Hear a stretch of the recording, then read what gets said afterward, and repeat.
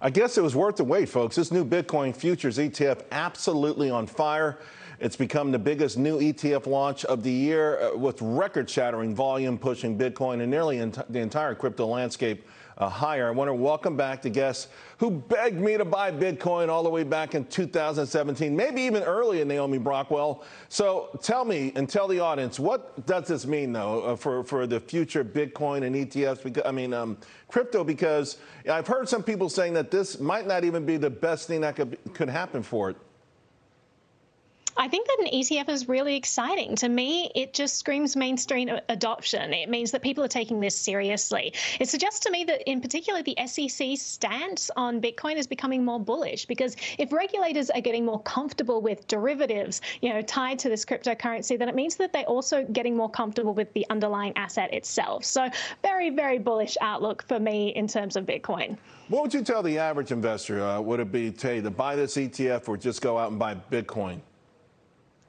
That's a great question. I mean, I will always tell people to go and buy the asset itself. I don't think anybody has any excuse not to these days, because it's so easy. You can even just log into PayPal or Robinhood or Cash App or any of those, or you could just create an account on Coinbase, link your bank account directly. It's so easy to get involved and get the actual asset that there's no excuse not to. But that being said, I can't deny that there aren't some great tax benefits to getting an ETF. So if you, for example, wanted to invest in an ETF as part of your IRA, then you're not actually subject to pay capital gains on any increases in the price of Bitcoin in that IRA. So I just think that there are, tax benefits like that people should absolutely be taking advantage of. But as well, you should be holding the underlying asset as well.